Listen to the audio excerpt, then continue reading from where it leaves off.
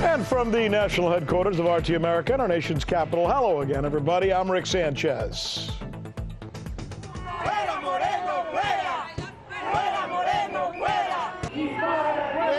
Out with Moreno is what they're screaming. These are the images from Quito, the capital of Ecuador, where protesters over the last 24 hours have been taking to the streets, calling their president a puppet who sold out Julian Assange for money.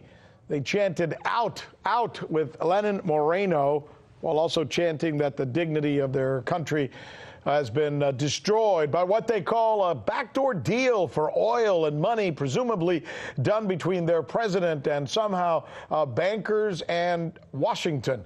Now, these protesters that you've been seeing say Moreno allowed himself to be corrupted by them. Meanwhile, that's Moreno. You see him right there. He held a news conference for his part defending his actions with new accusations against Julian Assange. Now, what he says is that Assange was meeting with and planning more hacks while he was still living in their embassy, the Ecuadorian embassy in London. And then there's the question of the charges against Assange, especially those leveled by the U.S., which is causing some backlash now from organizations all over the world who defend press freedoms and the principle of free speech.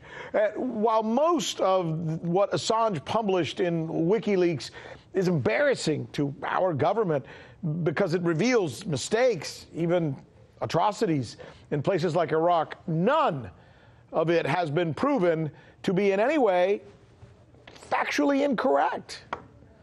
So that, in essence, what that means is that Assange was publishing the truth.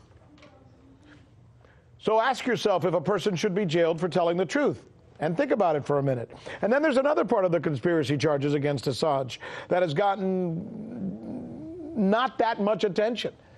And this has to do with collaborating with or protecting someone he's getting information from, what is called, journalistically speaking, a source, right?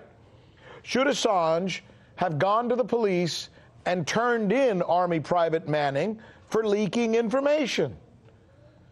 That's an important part of what we're going to be focusing on tonight as we drill down on the arrest of Julian Assange right here on The News with Rick Sanchez, where it's time to do news again. I'm Rick Sanchez. You found us on YouTube, and that's awesome. But you know what? I'm also live every night at 7 and 8 p.m. Eastern on DirecTV and Dish and cable and satellite, the RT app, and Pluto TV.